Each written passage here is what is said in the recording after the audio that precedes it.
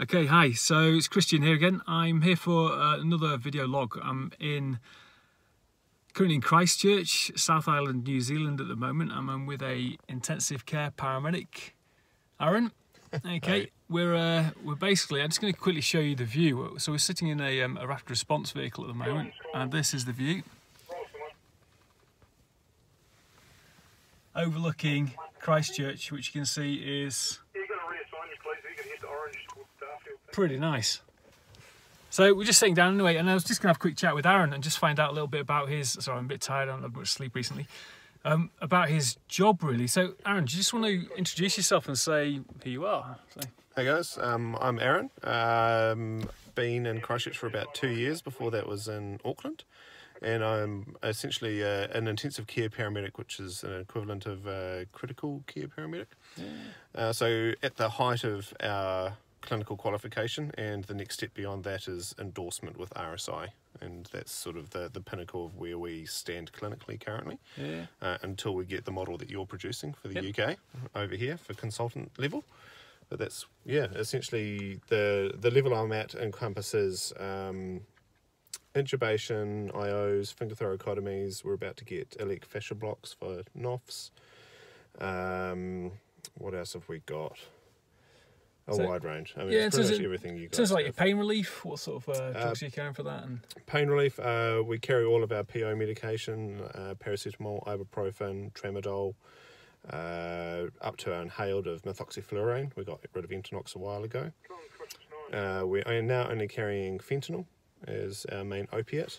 Morphine has just been removed from our service, and we carry ketamine, IM, PO, infusion, and IV bolus. Yeah, cool. So it's quite interesting.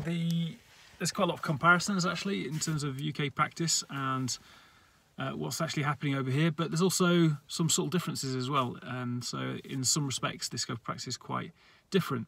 But then when you actually look at the job profile, it's quite different from the UK. And I think one of the more interesting kind of discussions we have is about distances, and when you really start looking at the scenery, you start to understand the differences in terms of geography, population density, demographics, which are really quite different. So these guys might travel a long way and have to be with the patient for a long time before they get to definitive care, whereas in the UK it's quite often we'll arrive, do some pretty aggressive medicine, and then relatively quickly we're at a major trauma centre. So Aaron, just in terms of your training education, then what you're looking at to become an ICP? So I'm degree qualified. I have a 3-year undergraduate degree, and that covers up to paramedic level. We're currently moving towards a model where postgraduate qualification is required to be an intensive care paramedic, and indications at this stage are that that's moving towards a master level requirement. Yep. So do your undergraduate for 3 years, and then 3 years part-time for your masters, and that will incorporate your critical care component but also your RSI endorsement.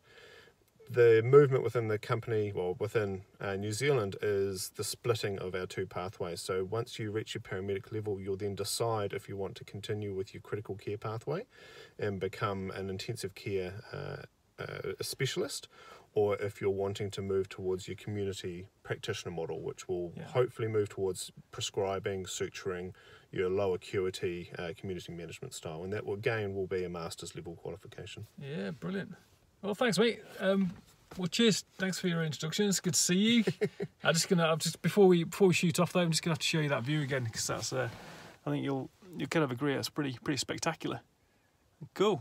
Well, that's it. That's me from Christchurch. See you soon.